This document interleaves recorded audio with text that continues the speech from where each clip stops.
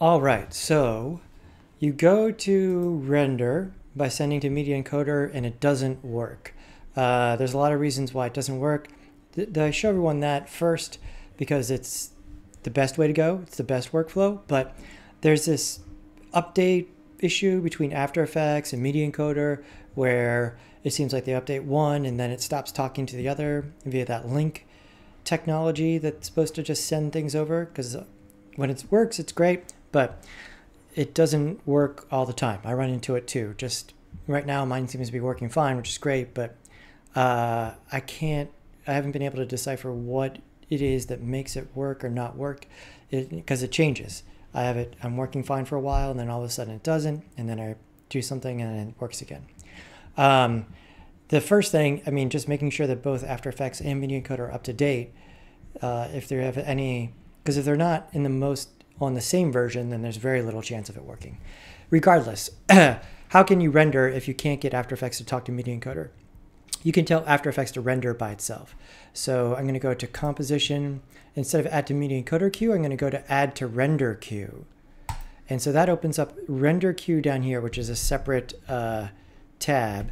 And queue is a list. Here's the previous things I've exported. Let's just get rid of those.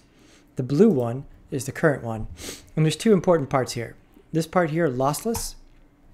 And so I'm going to make sure that I have AVI checked. And under format options, I'm going to say video codec none. So it's going to make an uncompressed video. So this will be a large file. Okay, even this, we'll see that this very, very short video, just a couple of seconds, will be a few hundred megabytes. Okay, because we're going to send it to Media Encoder, but we're going to do it manually. We're going to render and then use Media Encoder manually to smush it. And so I'm going to say none.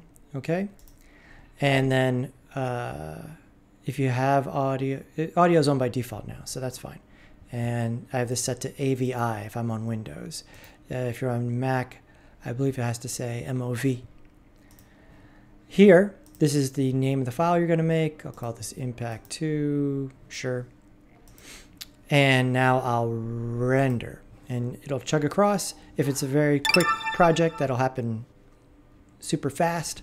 Now, if I look in that folder, I will see that movie right here, the one I just made, 437 megabytes. So that's obviously not uploadable. Okay, you don't want to send that to the internet anywhere. Now, with Media Encoder open, let me just clear the deck here.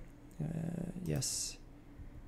Yes. Now, I can just drag that movie into here and use the Vimeo settings, which mine is set to by default, and then recompress it here and hit play.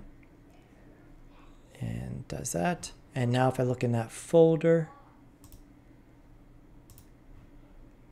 there it is. So here's the let's zoom in.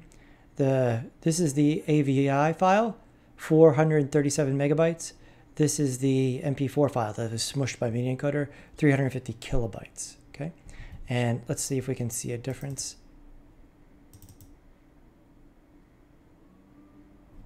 Good. Yeah, I'd have a hard time A-Bing that and picking it out. So that's the power of video compression, right? And so now this one, the MP4 file, would be the one I would turn in and send to other places, etc. So that's how you get around it if for some reason After Effects is not talking to Media Encoder.